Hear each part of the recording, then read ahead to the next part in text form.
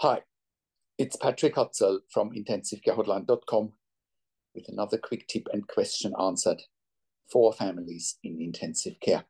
Today, I've got an email from Sabine who says, "Hello, Patrick, my boyfriend was found unconscious in the bathroom on Tuesday and was transported to the ICU after a few hours. He was diagnosed with bacterial meningitis and he had a seizure in the ambulance. He's been in an induced coma and on a ventilator ever since. They did try to wake him up, but he's not very responsive and he's very strong and starts fighting, him being restrained to the point where they have to calm him down again. Yesterday, he was in a more awake state. He opened his eyes when he heard my voice and looked me in the eyes, but I'm not sure if he was, in quotes, there. I once asked him if he can wiggle his toes, and the nurse said she saw him do it. He had to have a lot of CT scans and MRI scans and needed to be fully sedated so often he never had a chance to wake up fully. I didn't eat in almost 3 days. I can't sleep and I don't know how to cope with it. He has blood clots in his brain. I hope they found them early. And the swelling in the lower part of his brain, that's concerning. He might need surgery. He's a very fit, strong 40-year-old man with a strong heart and a strong will. I know that doctors shouldn't give you false hope, but I've been thinking about all the worst case scenarios and all I need is someone to give me at least a little hope. I hope you can give me at least words of comfort. I'm not a medical expert by any means, so I have no idea what his odds of survival are. I just can't imagine my life without him anymore." From Sabine. Sabine, I'm very sorry to hear what's happening with your boyfriend here. Let's get the facts. The facts are that approximately 90%, that's 90% of patients in intensive care approximately survive. So that's a good news. So the odds are in your boyfriend's favor, right? Now, we are strictly talking about survival here. We're not talking about, what does someone's quality of life look like? Are they the same than they were before? That needs to be separately discussed, but the odds of him surviving are pretty good overall, especially at such a young age. And given that, he's very strong, he's got a strong heart, those are good signs. It's also a good sign that he's trying to wake up, but he's just not there yet. And, I have worked in critical care and intensive care for nearly 25 years in 3 different countries, where I also worked as a nurse manager for over 5 years. And I've been consulting and advocating for families in intensive care here at intensivecarehotline.com since 2013. And I can confidently say that we have saved lives with our consulting and advocacy. You can just have a look at our testimonial section, or you can have a look at our podcast section where we've done interviews with clients. Anyway, so given that I looked after thousands of critically ill patients in intensive care over the years in ICU, I've seen many times that it can be difficult for patients to wake up, come out of the induced coma. It can be difficult to come out of the induced coma when patients don't have a brain injury. Now, here in your situation or in your boyfriend's situation, you've got the situation that he's got a meningitis and he's got blood clots in his brain and he has seizures as well. That complicates things, right? Or it can complicate things. And like I said, I've seen patients not coming out of the coma similar to what you're describing here, and they don't have a brain injury. They're just struggling with coming out of an induced coma after critical illness. Restraining him probably doesn't help with anxiety because a lot of patients are anxious when they're coming out of an induced coma, and restraining him is not helping him. What should be happening here is someone, either the nurses or the doctors or yourself, talk him through what's happening. And I know that sometimes is easier said than done because sometimes the brain is just not working as yet, right? So, but it is a very good and very promising sign that he can wiggle his toes.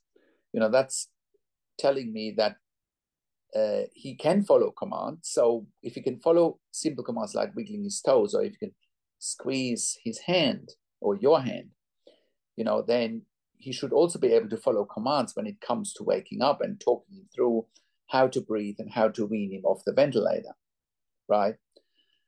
Of course, because he had to have a lot of CT and MRI scans, he would have been sedated. So that also delays of him, it's delaying of him waking up. And you just have to be very patient. I know from your email, it's been a week. It's been a week, and you have to be patient here. Also, if he's got swelling in the lower part of his brain, maybe they can give him hypertonic saline, or maybe they can give him mannitol, which is a diuretic, to drain potentially any swelling in the brain, right? So there are some tips there. Now, can I give you hope? I'm not here to give you false hope. I'm just looking at the research, but I'm also talking about my decades of experience in intensive care. And, you shouldn't think about the worst case scenario. You should be optimistic, because the reality is, what favor are you doing yourself or your boyfriend if you are pessimistic and negative? You can leave that to other people if they choose to. I think you should choose to be positive and optimistic. You cannot control at the moment what's happening, but what you can control is your outlook and your attitude. So take control of that, and that is often half of the battle, right? So I hope that answers your question and helps you to navigate this incredibly difficult territory that is intensive care, right? And I know you've sent the email on the 1st of December last year in 2023. The time of me recording this is end of April 2024. So, we get so many questions. The shortcut for you really is to give us a call and get help quickly, or send an email to support@intensivecarehotline.com. You can call us on one of the numbers on the top of our website at intensivecarehotline.com. because there's a big backlog of emails that I'm just going through now months later, because we are so busy helping families in intensive care all around the world. That's also why we created a membership for families of critically ill patients in intensive care. And you can get access to the membership if you go to intensivecarehotline.com, if you click on the membership link, or if you go to intensivecaresupport.org directly. In the membership, you have access to me and my team 24 hours a day in the membership area and via email. And we answer all questions intensive care related. In the membership, you also have exclusive access to 21 ebooks and 21 videos that have been written and recorded by myself. Again, I share all my expertise after nearly 25 years in critical care, nursing. And the ebooks and the videos will help you to steer this incredibly difficult territory that is intensive care. And you can see that from Sabine's email, how she's struggling, trying to piece the puzzle together and what to do, what not to do, and so forth. And the ebooks and my advice in the membership will help you to make informed decisions, have peace of mind, control, power, influence, and it'll help you to make sure your loved one gets best care and treatment. I also offer one-on-one consulting and advocacy for families in intensive care. I talk to you and your families over the phone, Skype, Zoom, WhatsApp, whichever medium works best for you. And I talk to you and your families directly, and I also talk to doctors and nurses directly, making sure that, once again, your loved one gets best care and treatment, and that you make informed decisions, have peace of mind, control, power, and influence. And I ask all the questions to the doctors that you haven't even considered asking, but must be asked when you have a loved one critically ill in intensive care. I also represent you in family meetings with intensive care teams, and we also offer medical record reviews in real time, so that you can get a second opinion in real time. We also offer medical record reviews after intensive care if you have unanswered questions, if you need closure, or if you are suspecting medical negligence. And all of that you get at intensivecarehotline.com.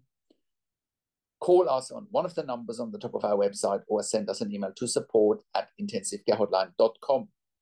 Also, if you like my videos, subscribe to my YouTube channel for regular updates for families in intensive care.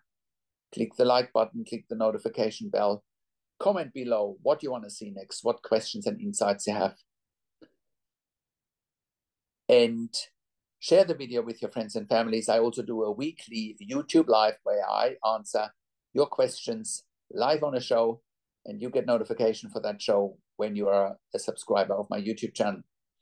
Thank you so much for watching. This is Patrick Hutzel from intensivcarehotline.com, and I will talk to you in a few days. Take care for now.